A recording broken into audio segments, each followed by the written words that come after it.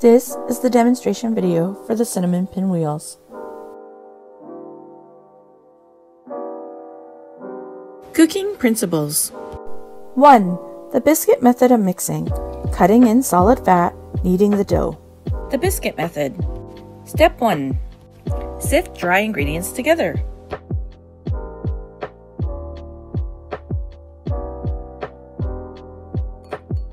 Step 2.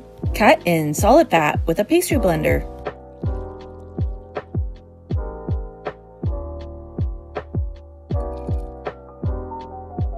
Step 3.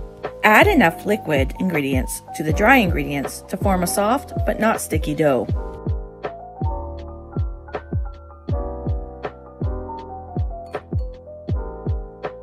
Step 4. Knead the dough and develop gluten and create layers.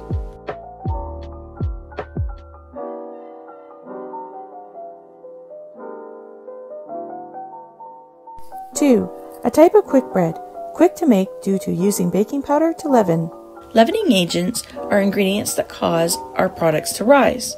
Baking powder is the leavening agent most frequently used in flour mixtures. It is a commercially prepared leavening agent made from an acid and a salt form, soda, which is usually sodium bicarbonate, and starch, which is usually cornstarch. When mixed with a liquid, they create carbon dioxide gas that will help raise our flour mixture.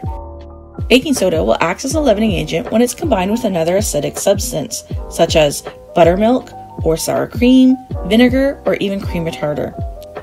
When it's combined with one of these ingredients, it too will also produce carbon dioxide gas that will help raise our flour mixture. 3. The consistency of an unbaked crust of a soft dough. 1 part liquid ingredients, 3 part dry ingredients.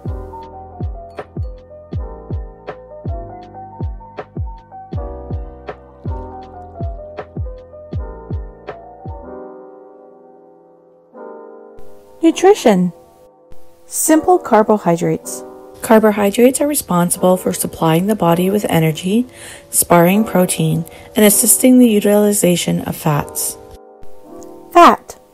Fat helps protect your body and insulate body parts such as major organs, supplies energy to your whole body, transports fat-soluble vitamins such as A, D, E, and K, and supplies your body with essential fatty acids needed for functioning. Vitamin B. B vitamins help the body turn carbohydrates into energy, help with normal growth and development of the body, maintain good appetite and normal digestion, and is essential for the proper functioning of your nervous system.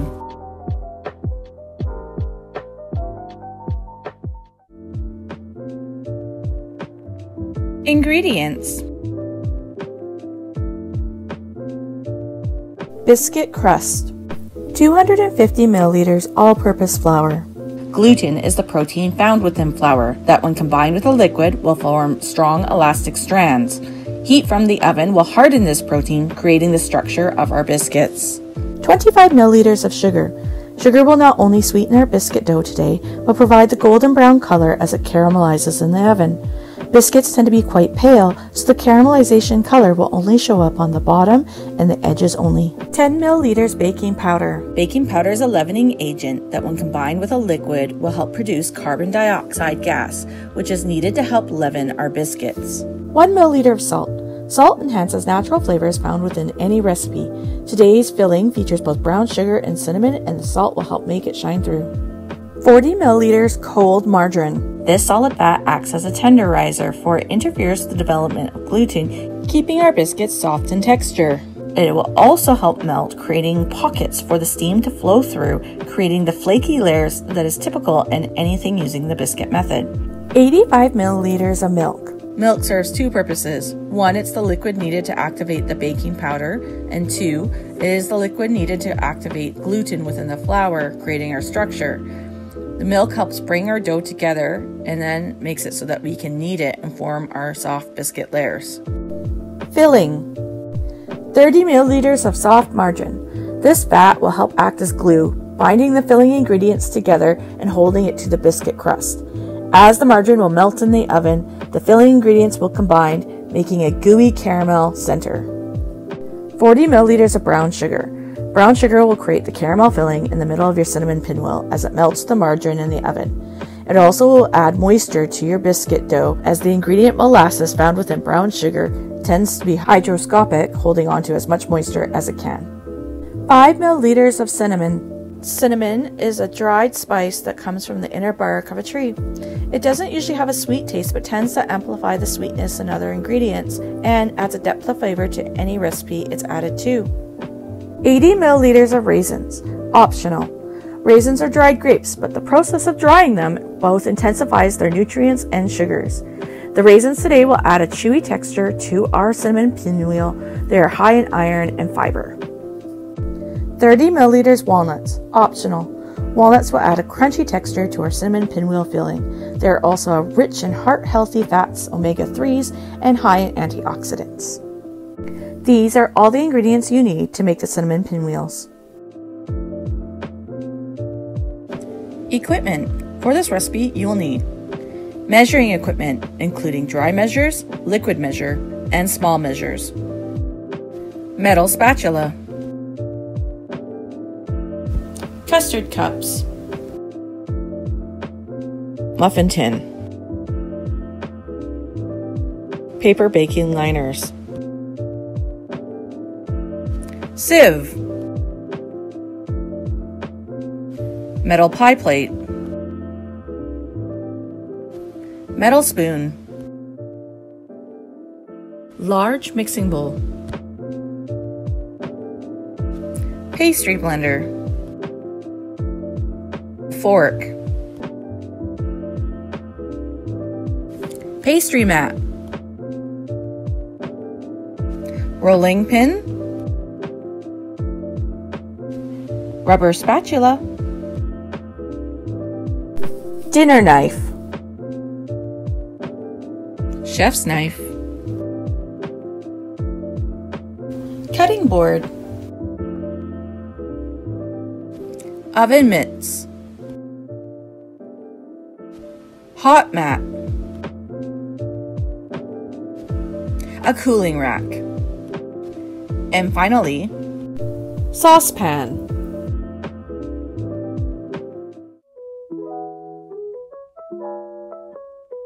method.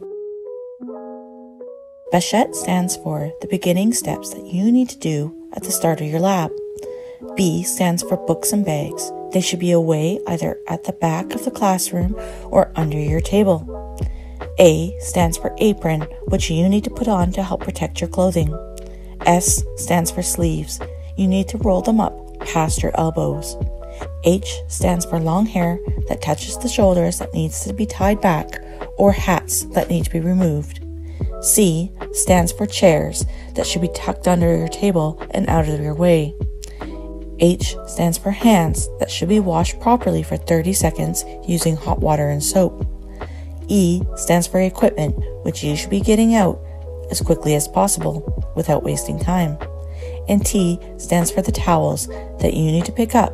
You need at least 2 dishcloths and 2 tea towels. Step 1. Use oven racks number 4 and number 5. Preheat oven to 425 degrees Fahrenheit, 220 degrees Celsius. Hot oven needed to help create layers in biscuits. When setting the temperature of our oven, press the bake button, then use the arrows to go up to 425 degrees. The oven temperature for baking biscuits is usually quite hot. This ensures the biscuits will rise quickly, forming layers, which are the characteristic of a good product. Step 2. If desired, rehydrate raisins by pouring boiling water over them to cover. Let sit for 10 to 15 minutes before draining and using. There are 2 ways you can rehydrate your raisins. 1. Boil some water in a kettle. Put your raisins into a saucepan and pour the hot boiling water on top and cover and set aside for 10 to 15 minutes. Or you can bring the water to a boil in the saucepan on the stovetop, add your raisins, and let sit for 10 to 15 minutes. Let's take a look at what the raisins should look like at the very end once they've been boiled long enough. Here you see on my spoon, I have 2 raisins. 1, the one that's been rehydrated, and 2, the one that hasn't. The rehydrated raisin should be at least double the size.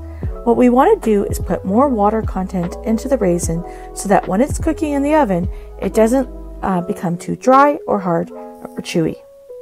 Step 3. Line 6-cup muffin tin with 6 baking liners. Groups of 3, 9 baking liners and a 12-cup muffin tin. Fill any empty cups with cold water. Now, due to the fact that the cinnamon buns will have a sugary caramel filling, they're easy to burn if you're baking them on a cookie sheet.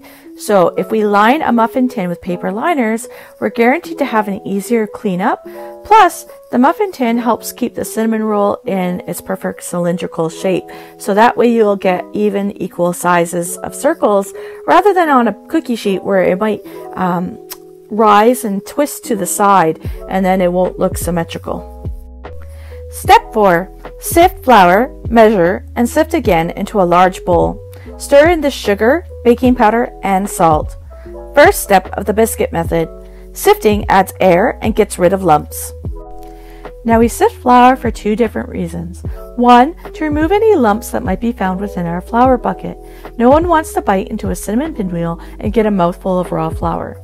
But 2, we're adding in air. Creating air pockets within our flour mixture is really important to help for a successful rise of our biscuit dough. Biscuit dough needs to double in height really fast. Air pockets help the carbon dioxide travel through the dough rapidly, causing this rapid rise. So when I'm remeasuring my flour here, I'm being very gentle not to deflate any of the air. And when I level off my dry measure, you will notice that the air has replaced some of the total volume of flour. That's how much air I've put into the flour.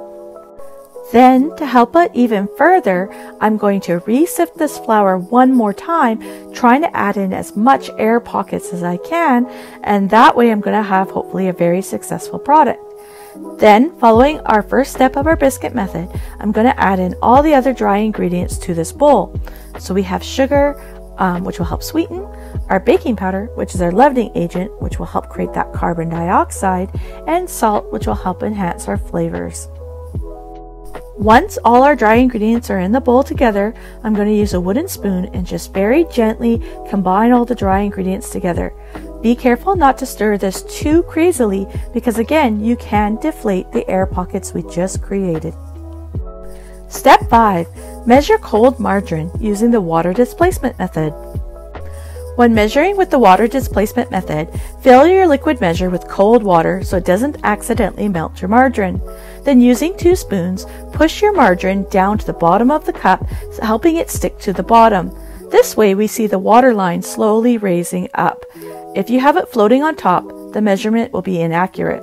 If you accidentally put too much margarine into the cup, you can always take a little bit out. The fat won't mix with the water. Once you have gotten the proper measurement, drain the water and you're ready to add it to your bowl. Step 6. With a pastry blender or 2 dinner knives, cut fat, margarine into dry ingredients until the fat is the size of frozen green peas. This is the second step of the biscuit method. Need to form layers. During baking, the solid fat will melt between the flour layers, leaving spaces between the layers. When we go to cut in the fat, it is important we use a pastry blender. The wires will help break up the fat into small pieces while not damaging the air quality that we introduced into our flour. Have a metal spatula handy to help push the margarine through the wires, as at the beginning it will get quite sticky. Until the flour has coated the little balls of margarine, it will continue to stick into the wires of the pastry blender. So use that metal spatula just to gently clean the pastry blender as you go, and then keep cutting the fat. We want to make sure the fat is very, very small. Small air pockets will help the carbon dioxide push through better. A large pat of butter melting in the oven only creates a giant butter pool and not an air pocket. So it's very important that it's very small. If you don't have a pastry blender at home, there are several options you can use. 2 dinner knives in a crisscross-like motion, or be creative. You could use a fork, you could use a potato masher. You could even get your hands in the bowl and crumble up the butter with your fingertips. Or do the French method, which is to freeze the butter and grate it on a grater. There are many different ways you could do this step. Always use the tools you have at home. Step 7. Gradually, a little at a time, add milk to the flour mixture while tossing with a fork. Add enough milk to make a soft but not sticky dough. Some of the milk might not be used. Mix quickly and lightly until the mixture comes away from the sides of the bowl. This is the third step of the biscuit method. Do not overmix, otherwise gluten will become tough and heavy and the product will have poor volume and texture. Less chance of overmixing if using a fork. This is one of the most important stages of making biscuit dough. Adding too much liquid will overactivate the gluten, causing our product to be so tough and chewy and pretty much inedible. So, making sure you're only adding milk to dry spots of the dough is crucial. I like to use my fork and move the dough around to look on the underside. That's where I tend to find dry flour hiding. Make sure you only use enough milk to make sure all the ingredients are combined together. And in this case, I know I had about 30 mils of milk left over. This is because depending on how much air you add it at the beginning steps, you won't need all the milk because you don't have enough flour to soak it all up. So that's why you might have milk left behind. Sifting flour really does make a difference. If you did accidentally add too much liquid to your dough, you will have to correct it by slowly adding 5 mils of flour at a time to your dough until it is soft and pliable again and not sticky that it coats your hands. Step 8. Lightly flour the clean countertop or table. Knead dough 8 to 10 times. Avoid a coating of flour on the surface of the dough. To knead, fold dough in half, press down and make a quarter turn. Repeat 7 to 9 times. This is the fourth step of the biscuit method. Kneading will mix the ingredients, develop gluten, and add air. Now I like to use a pastry mat to do this step because it gives me a chance to see a grid when I go to roll my dough. I still will flour the pastry mat so the dough doesn't stick to the surface of the mat. Now make sure you have a light coating of flour, not too much. And I'm using the leftover sifted flour because I know it's lump free. Turn out your dough onto the pile. It might be a big crumbly mixture, but don't worry. Once I start to knead it, it will come together quite well. So how to knead is 3 stages. First, I want to kind of get a little flour in my hands and fold the dough in half. Push down with the palm of my hands and quarter turn. Then we're going to repeat this. Fold the dough in half, push down, quarter turn. So make sure that you're getting flour underneath the dough so it doesn't stick. Fold the dough in half, push down, quarter turn. Keep going until our gluten has been developed and you start to see that our dough becomes nice and smooth. And when you go to do a spring test on the dough should slightly bounce back. That's because there has been enough gluten developed in the dough that it has some good structure and some spring. So here I go. I'm going to touch the top of the dough with my finger and see if it bounces back. If I don't like the way it bounces, I might go 1 or 2 more times, but if I'm happy, I'll leave the dough as is. It's important you have enough gluten developed and enough layers so that our product has a good chance of having great structure. So here I go. I test it again, and yep, my gluten is finally developed. Step 9.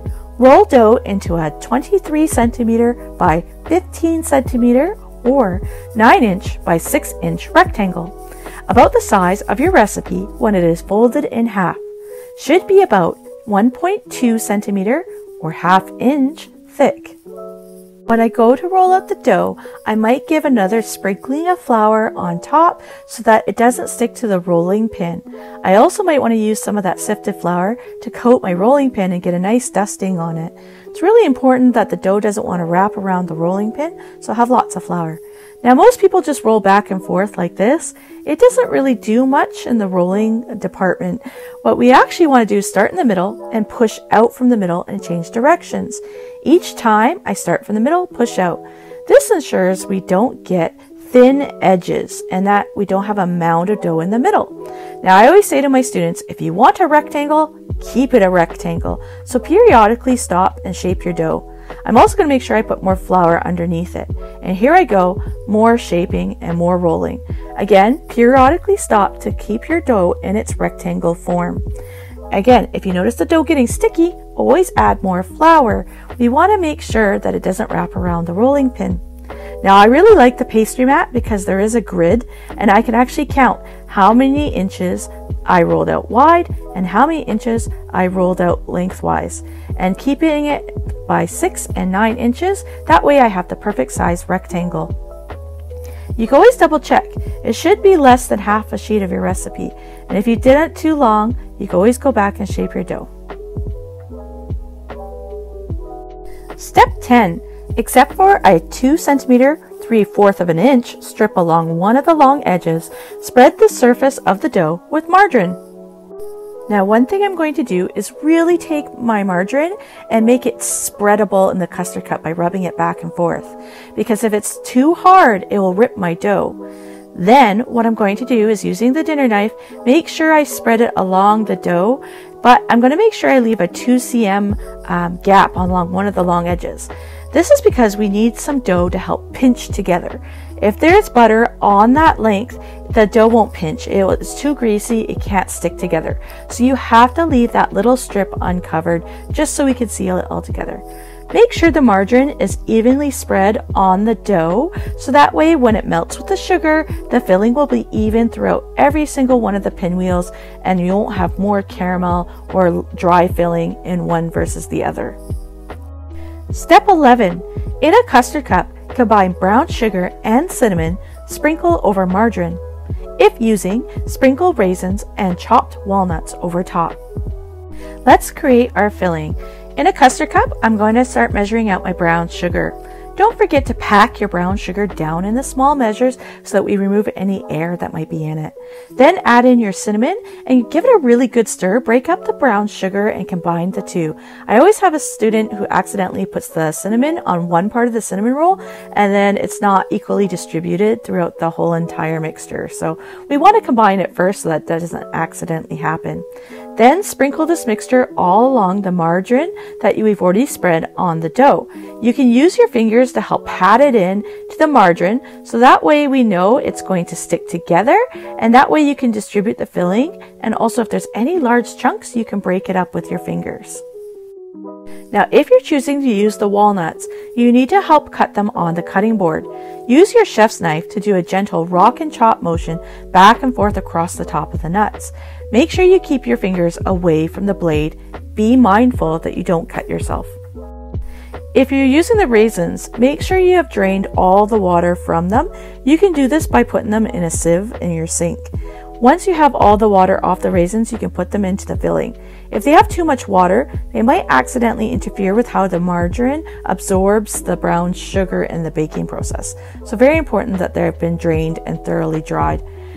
Sprinkle in the walnuts on top, and then we can go on to the next step.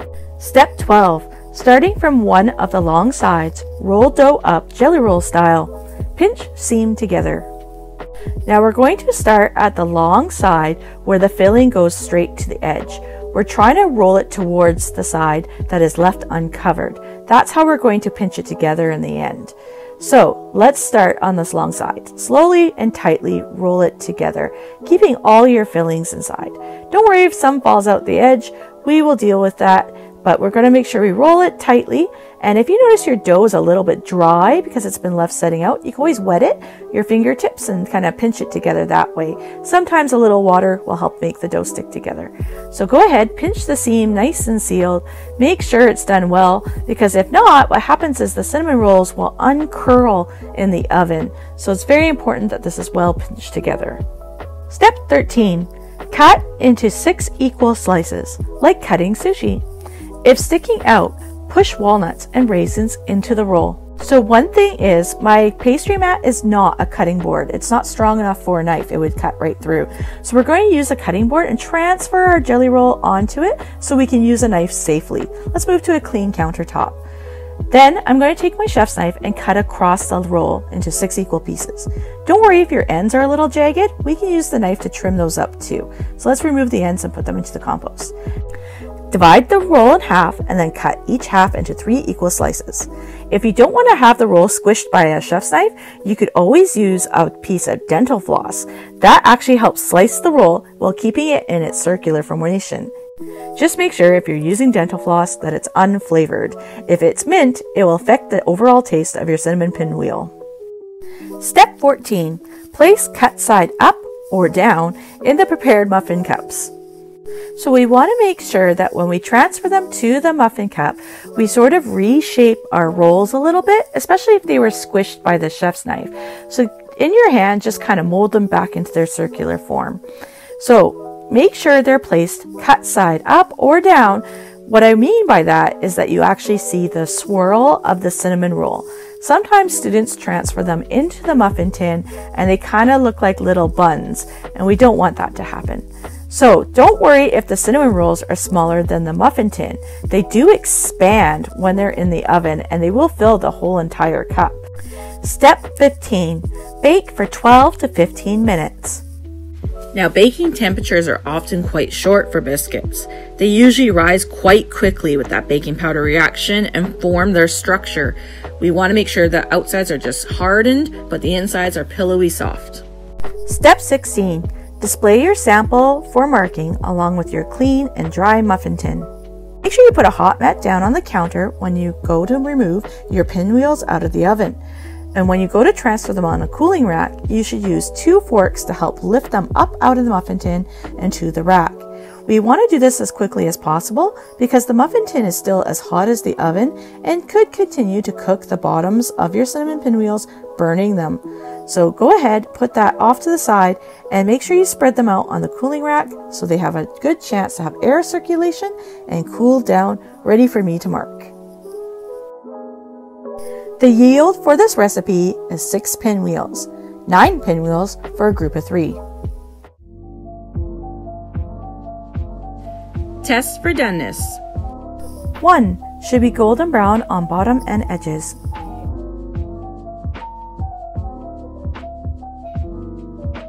2. Should be double in height. 3.